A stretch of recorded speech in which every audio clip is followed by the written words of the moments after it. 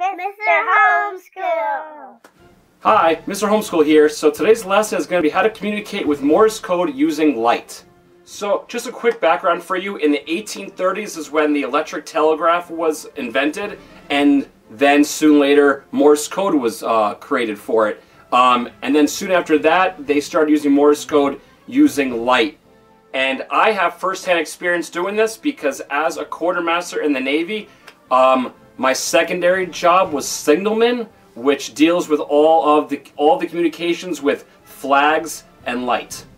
So similar to your regular sound Morse code, instead of dits and das, we usually call them dots and dashes using the searchlight in the Navy. It's the same concept where there is a short and a long. So usually 1 second for a dot and 3 seconds for a dash. So between letters you usually do 3 seconds between letters and then 7 seconds between words. Just differentiate each unit. So since we're now in modern times, we don't really use this often, but it's a great thing to know just in case for emergency. So how we would use it on the ship is we would use a searchlight. I have this flashlight here, and they have a lever on it where you push the lever and it exposes the light, and then you bring it back and then it closes the shutter. And the rule of thumb, guys, is send it as fast as you can read it. So definitely as a beginner, and pretty much for my entire time in the Navy, I would send words very slowly, so then they will send it back to me slowly so I can decipher it. So Morse code has symbols for all the letters, all the numbers, and even punctuation. But today, let's just go over all of the letters. And just as a heads up, as I go through each of these letters, I'll be saying the letter based on the military phonetic alphabet. So instead of A, we say alpha. It makes it easier to talk if we were on the phone or doing this. So obviously I don't have a searchlight here in my basement, but I'm going to use a flashlight and use a black piece of paper as if this is the shutter of a searchlight. So here we go. Alpha.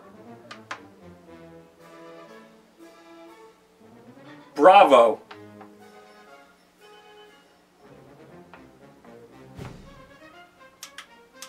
Charlie.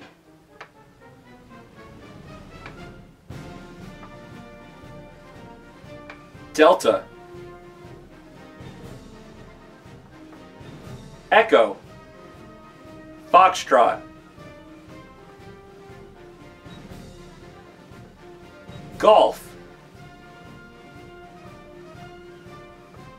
Hotel. India. Juliet.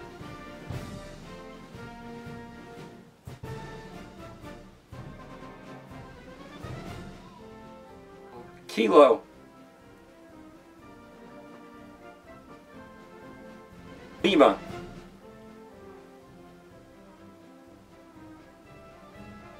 Mike. November. Oscar.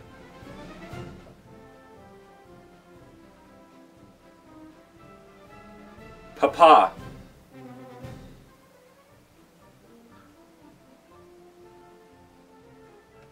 Quebec.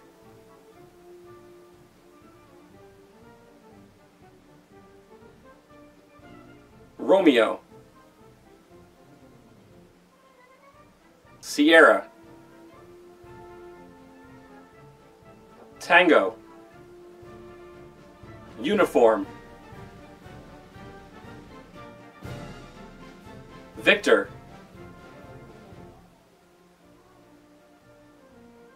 Whiskey. X-ray.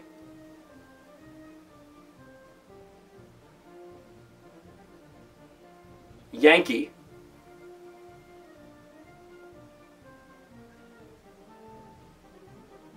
Zulu.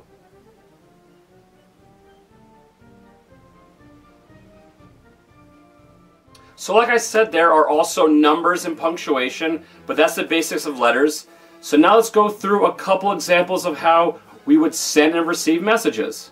Okay, so let's say it's time to send a message to another ship using light.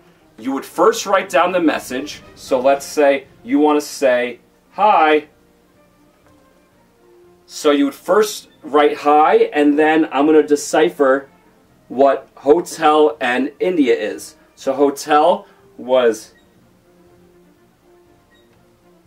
short, short, short, short, and then India is just short, short. So then when it's time to send the message, you would say, so you have the searchlight on already, right? And then you would say,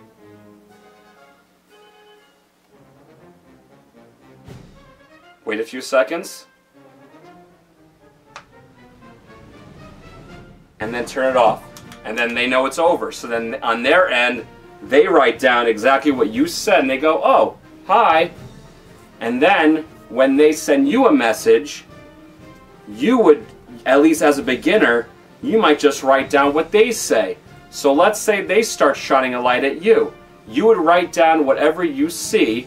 So let's just say you see, so they send you this message via light, and all you wrote down was what you saw.